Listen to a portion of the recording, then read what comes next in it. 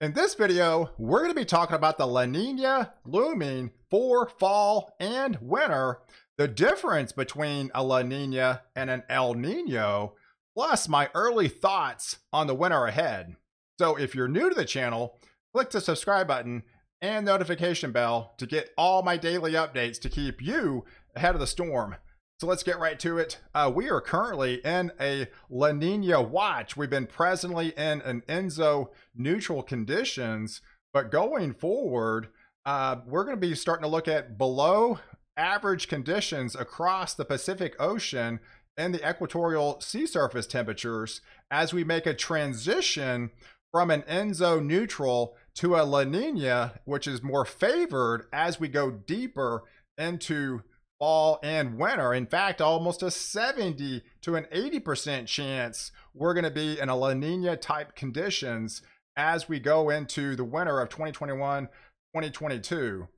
Here's a chart where we are currently right now. We're in an Enso neutral, which is predominantly negative 0.5 to a positive 0.5. Here's graphically, the blue is your La Nina, the gray is your neutral conditions, and then your red is your El Nino. We are currently in an Enso neutral. We're making a transition into a La Nina as we right now currently in September. This is September, October, November. As we go deeper into fall, we now have an 80% chance we're transferring into a weak La Nina, and it stays there as we go into the heart of the winter months, December, January, and February. And then as we get out of winter, going into the spring of 2022, we make a transition back to an Enso neutral. And then we predominantly stay in that Enso neutral as we go deeper into spring of next year. So here's the chart where we are currently right now. Notice that the Enso neutral is between a positive 5 and a negative 0.5. Notice the trend as we've been trending since July currently until September 28th, that the downward trajectory, we're literally right there on borderline on the cusp of a negative 0.5. That's borderline weak La Nina conditions. And then we're going to be transferring into classifying, going into a weak La Nina as we get deeper into October and especially the winter months. Now, what does a normal La Nina look like? Here's your overall normal conditions, which we are currently right now in an Enso neutral. But as we transition into that La Nina type pattern, we start to see cooler waters out here into the equatorial Pacific. We have increased trade winds that come across. We typically see the Pacific start to shut down. We have a less active time in the hurricane season. We have a more active time on the Atlantic side, which is what we've actually been seeing, where we start to see cooler conditions start to enter back into the Pacific Northwest, as well as wetter conditions also coming back. And that's what we typically have started to see the beginning effects of that currently. That is the beginning stages of a La Nina. So as we transition into an El Nino, it's basically the opposite. We have a lot warmer waters into the equatorial Pacific. The southern jet stream is a lot more active. You typically get a lot of wetter and it's very wet. And the southern subtropical jet, the polar jet is a little bit less active during those times. And typically you would have warmer conditions filtering into much of the US. So as we transition into the temperatures currently right now for the sea surface temperatures, this is where we're at. As we're continuing to deepen into a La Nina, check out all the cooler waters into the equatorial Pacific. So as this southern jet becomes less active, it's less susceptible to pick up some of the colder waters because storms like warmer waters, right? And to dump it over the southern regions, you start to see the polar jet a lot more active. It's picking up on these warmer sea surface temperatures out here and dumps heavier rains. And eventually when it gets cold enough, it snows into the heart of the US. And then look what happens out here into the as far as the Atlantic and the Caribbean, we still have October to deal with. Look at all the warm conditions as we're transferring into a weak La Nina. We have less shear that's going to be happening over the Caribbean. And we'll look at all the warmer ocean sea surface temperatures, not just in the Caribbean and the Gulf, but especially up here along the East Coast as well. So here's where we are currently right now. This is the difference between the subtropical jet and the polar jet. Remember, right now we're in a weak La Nina. This this subtropical jet becomes less active, so you tend to see start to drying out a lot of the conditions down here into the parts of the south.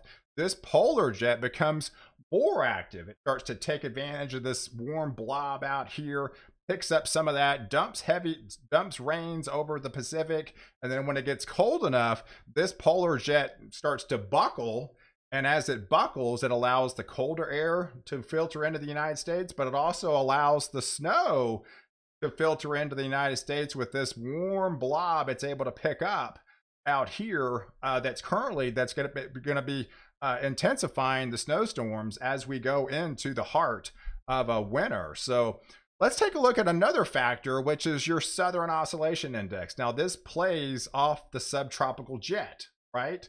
And so typically when this is an indications where you can see El Nino and La Nina type conditions in the Pacific Ocean.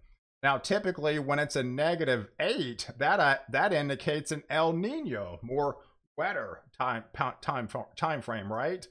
That's not what we've been seeing. It's been predominantly in the positive range. Here lately, it's been somewhat neutral. That's what we're currently in right now.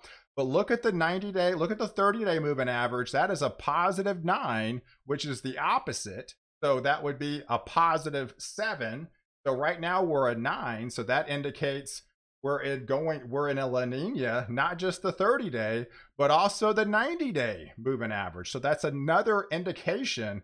And then you look at these little daily drops of a +36. That's a lot of dry weather, right? But it's also interesting, if you look at the daily conditions, you can also pick out when you might have a little bit wetter type pattern coming up. So here's the daily drops in the last 30 days.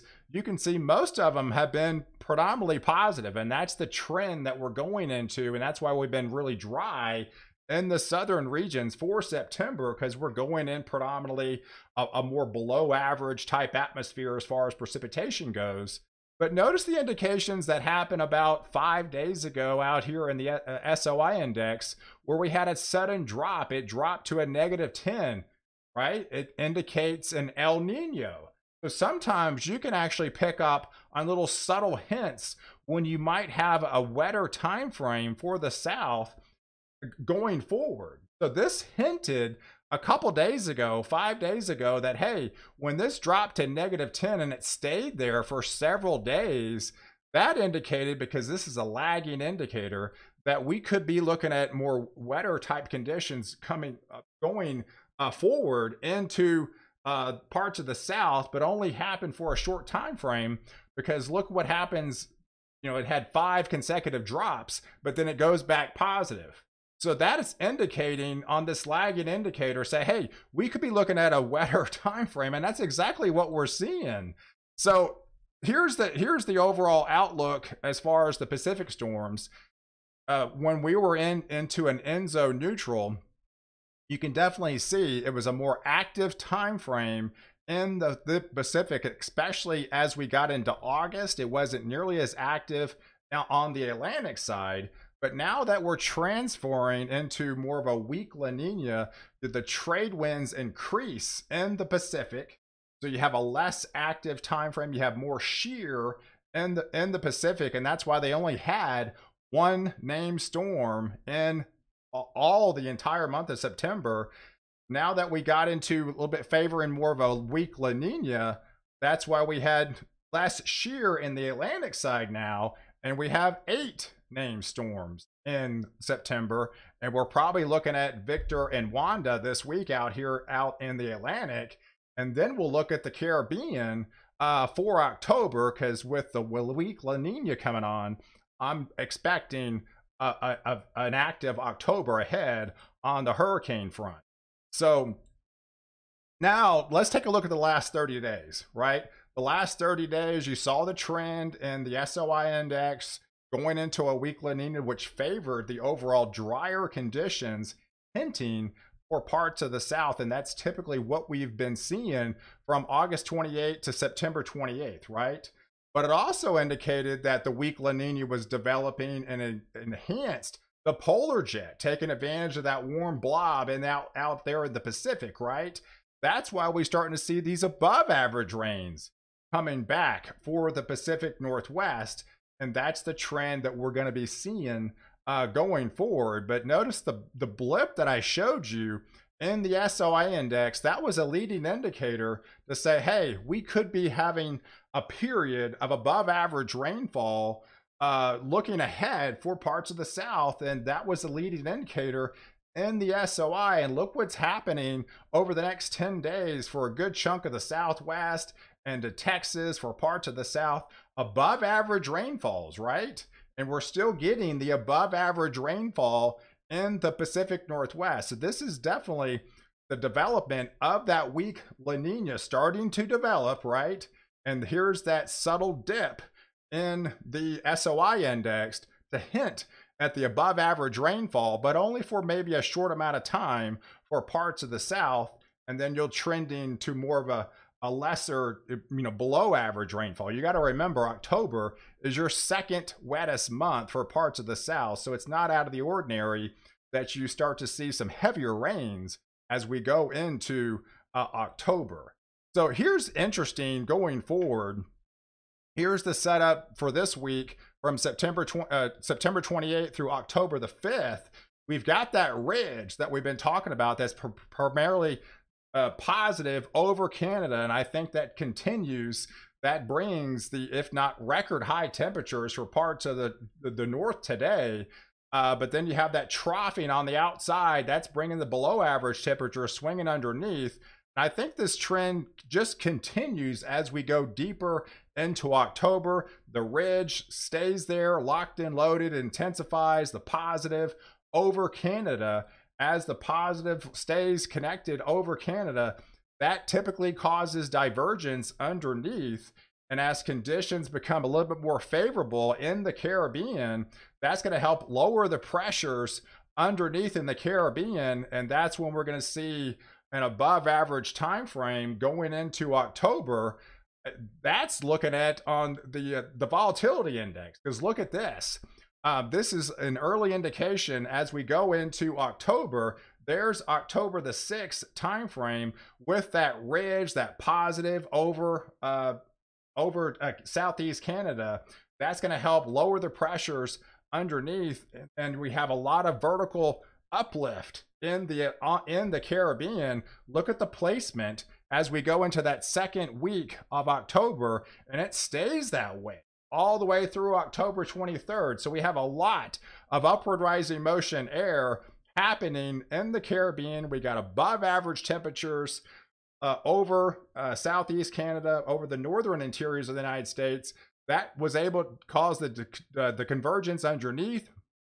And that's why I'm expecting above average hurricane to continue in October. As we go deeper into October, that ridge just stays locked and loaded over the Southeast Canada, troughing on the west. So I'm definitely expecting the cooler conditions to continue for the Pacific Northwest, and then some of the below average temperatures able to filter in on the backside off the west coast. I'll show you the trend going forward. Now, typically when you have a positive over Canada, you cause the divergence underneath. Yes, I'm expecting a very active Caribbean. Now, this would be your typical origin of the track of where these would go when they do develop.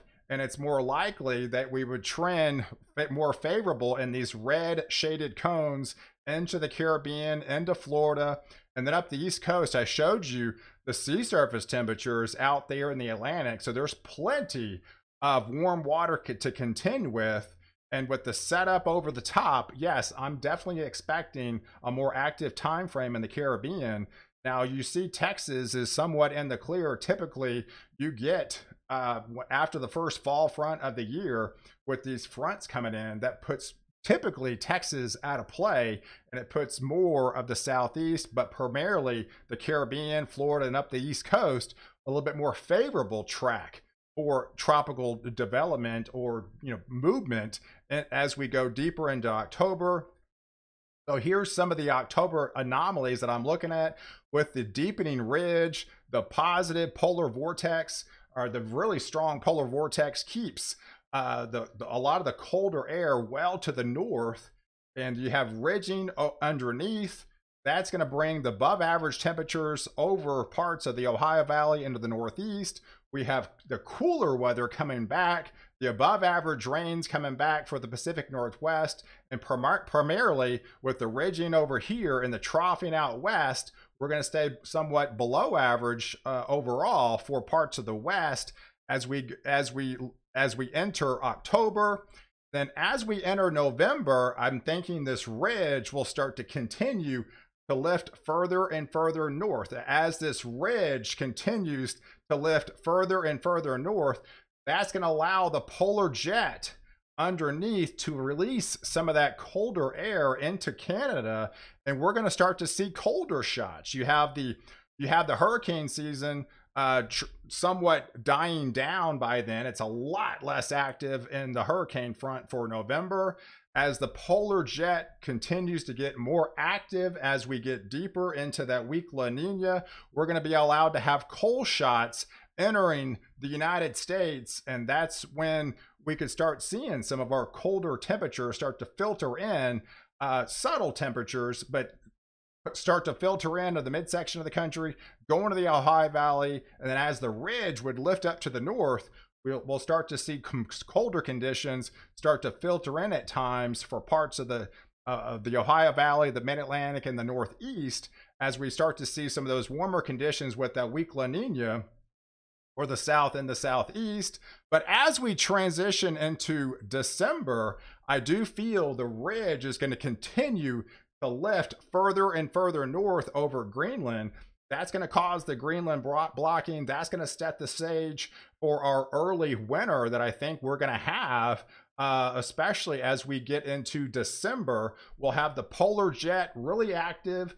That'll allow it to buckle. That'll allow the colder air to filter in. And with the La Nina conditions into play, we're going to have, that negative NAO, the negative AO, and I do feel we're going to have a colder December than we've typically seen in a while for the United States. So I appreciate you guys watching. Do like this video. Definitely leave your comments below. And don't forget to subscribe to my channel. Catch the latest update where I protect you before and after the storm.